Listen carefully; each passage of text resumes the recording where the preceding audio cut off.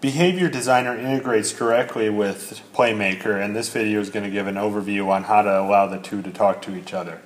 This video is also based on the web page that describes PlayMaker integration, so I'm basically going to be following these steps, and it should be the exact same steps.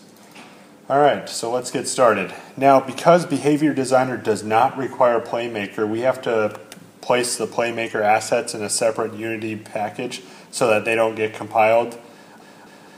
They were separated, or if they were not in their own Unity package, then you would get a compile error if you did not have PlayMaker. So the first thing to do is to extract the PlayMaker assets, and you can see that there are just 3 files, so let's go ahead and import those. And now, well, whenever it gets done compiling, you'll see this list update, and now here's a PlayMaker FSM task. So for what we're going to end up doing is creating a sequence task and then 2 PlayMaker tasks, and 1 PlayMaker task will return success, 1 will return failure, and that way you'll be able to see them actually doing something. So to get things started, let's create a sequence task. Oh, actually I need to select my game object. We'll create that sequence task, and then let's create the 2 PlayMaker tasks. And I'm just going to place the 2 PlayMakers as a child to the sequence task. So if you look in the inspector, you can see that there are a few different things that are required for the PlayMaker task. We need to know the PlayMaker game object, the FSM name, and the event name. I'll describe each of those as we get into things. Alright, so now let's open up PlayMaker, and we will add a PlayMaker FSM to this component. And we might as well add another one just because we're going to need to eventually anyway. So as you can see on the right hand side, we have 2 FSMs, and we're just going to operate on the first one to begin with. So our end goal is to get a PlayMaker graph that looks like this right here. What it's going to basically do is we have to set up this one state called a behavior tree listener, and this state is where Behavior Designer is going to start running. The key part of this state is to create this event, and Behavior Designer will call this event name whenever it wants to start running. Because of this, it has to be global. So now that we've created the state, let's add that start FSM transition, and we'll create one more state. Now, to make it look like it's actually doing something, we're going to add a wait state, and we'll just have it wait a second or a little bit, just so that you can see that it is actually working. And I accidentally added 2. So as soon as the wait state is done, it is then going to go to this set bool state, and the set bool state will do exactly what it says. It's going to set a bool value, and that bool value will then be returned to Behavior Designer, and that's where we're going to get our success or failure. So the last state that we need to have is a resume behavior tree state. These names don't matter.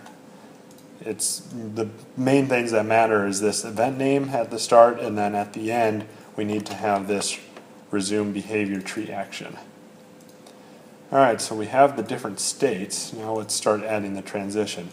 This one needs to go to the wait state. As soon as the wait state is done, it's going to go to the set bool state. As soon as the set bool state is done, it will then go to the resume behavior tree state.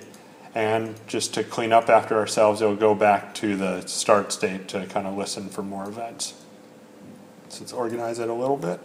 And you can see we have this error because we need to set a bool value. And let's create a new variable called myBool, and it's of type bool.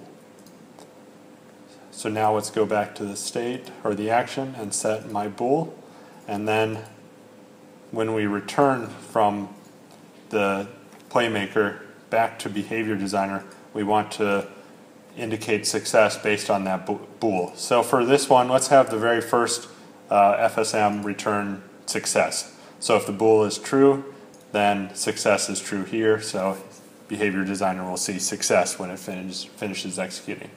So that's basically all it takes to set up. Again, the big thing is make sure you know you create a global event that is used by Behavior Designer to actually start things off, and then as soon as you want to resume the behavior tree, you have to add this resume behavior tree event. That's basically all it takes.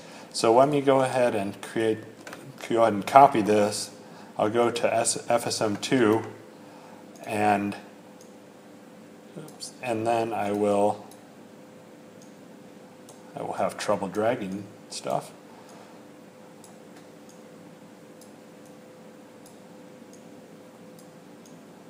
Alright, there we go. Now it looks a little bit better. We don't need that state.